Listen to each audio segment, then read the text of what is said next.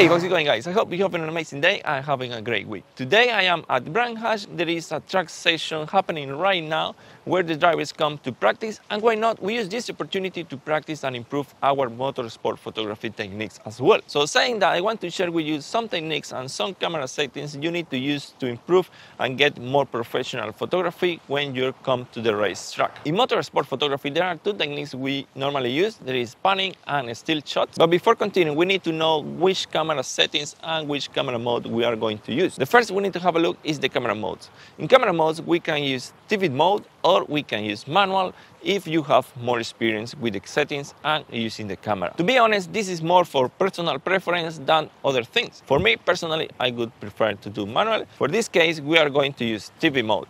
In TV mode, we are going to control the shutter speed of the camera, and the camera is going to set the aperture automatically. We don't care how is the aperture because it's going to compensate the exposure. We care about the shutter speed because we want to have this motion, we want to have that car frozen in some places. The ISO we can set automatically as well. It will depend of your preference, and it will depend as well of the weather condition. For example, today is sunny and it's cloudy, and in that case the sun comes out, the suns go away. If you set ISO automatically and the aperture is automatically as well, you just care about the shooter and your focus is on following the cars and taking great photos, because in a race circuit something happens in a second and you don't know when. So you have to be prepared and don't be distracted doing the settings or changing the settings in the camera. Once we set the camera mode and we know which camera mode we are going to use, the next thing we are going to have a look is the autofocus on the camera. If your camera have vehicle tracking, choose vehicle tracking. This is going to enhance the tracking of any object in front of the camera. It's not going to confuse a subject or it's not going to confuse a car. But if you don't have vehicle tracking, don't worry, you can still using your camera, you can still doing the job, because the most important thing is the focus operation. Because sometimes we have set one shot or we have servo mode. In this case, we are going to use servo because the car is constantly in movement, so we need to follow the cars and the focus is going to change all the time. If we set one shot, it's going to focus in one point, and then when the cars come forward to the camera or further or any other movement, we are going to miss the focus, and then the shot is going to be out of focus and it's going to be blurred as well. Now that we know how to set the camera, which setting we are going to use, it's time to give it a try. I am next to the straight and we are going to do some panning.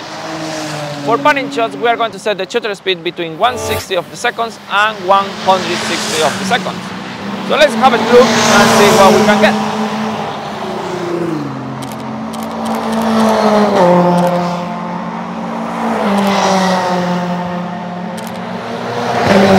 Depending on your abilities and the speed of the cars, you are going to set the shutter speed.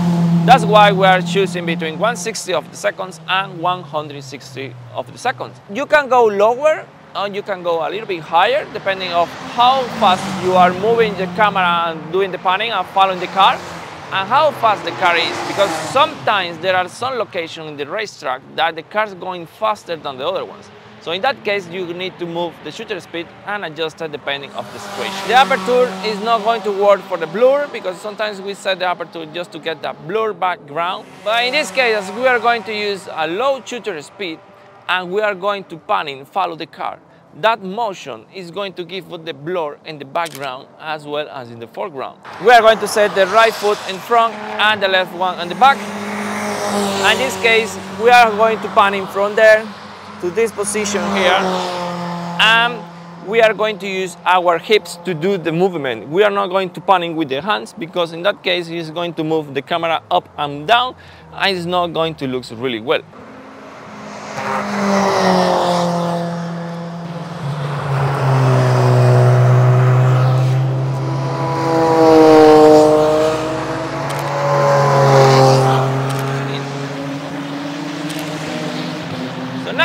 How to use the panning technique and which settings we are going to use to do it.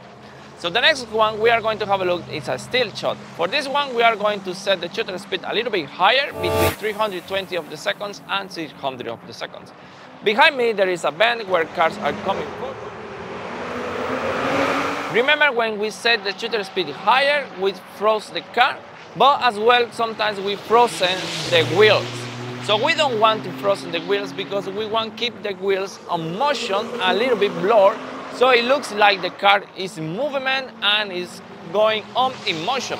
If we set the shutter speed too high, it's going to freeze everything, and then it's going to look like the car is parked or is not in movement. But sometimes you want to achieve this depending on the situation and depending on where you want to do it. Sometimes when it's close to the graph, the stones and everything, you can frost those movements and it's going to look amazing. But just play around and keep in mind that we want to keep the motion on the wheels.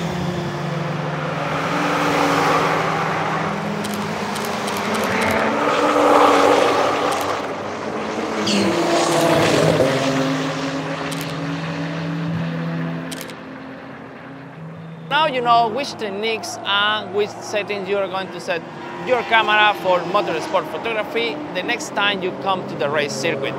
So let me know in the comments below if you have done some motorsport photography in the past, if you are doing it right now, or if it's something you would like to do in the future. That's it for today, guys. If you like this video, consider to hit the like button, subscribe if you're not, so you don't miss the upcoming videos. And see you guys in the next one. Peace.